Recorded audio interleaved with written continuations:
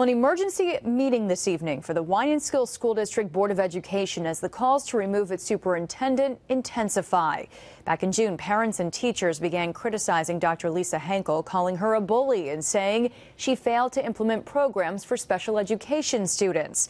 The teachers union approved a no-confidence resolution against her shortly after the complaints started coming in.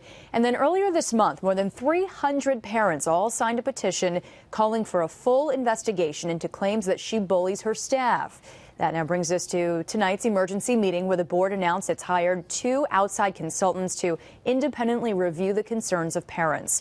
Our Brandon Lewis was at that meeting tonight, and he now joins us live from our newsroom. Brandon, how do the parents feel about this now? Well, Dory, they're pleased along with the teachers. They say it shows the board is taking their concerns seriously. Tonight we talked with Superintendent Henkel, who also is looking forward to people with outside eyes coming in to review those concerns.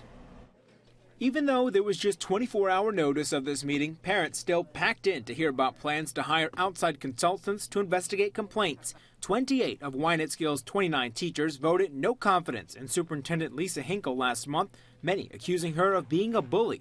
Union Rep Matt Lutz gave the board a 63-page document containing teacher concerns. It's all about the students' education. They're the ones that are being affected right now, and I just want to know in September the board has taken our allegations and thought about it and now has a solution put in place for September. Since the no confidence vote, the board and union have talked about issues and worked to minimize impact in the classroom if the consultant doesn't finish by September.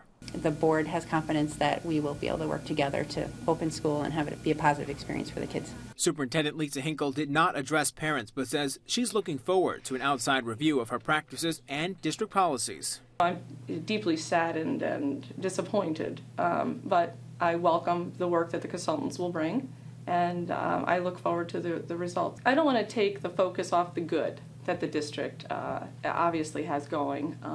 We've worked hard all year to implement the new standards that the state has.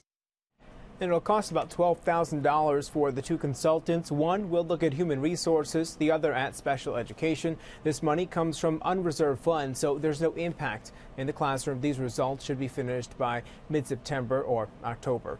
Live in the newsroom, Brandon Lewis, CBS 6 News.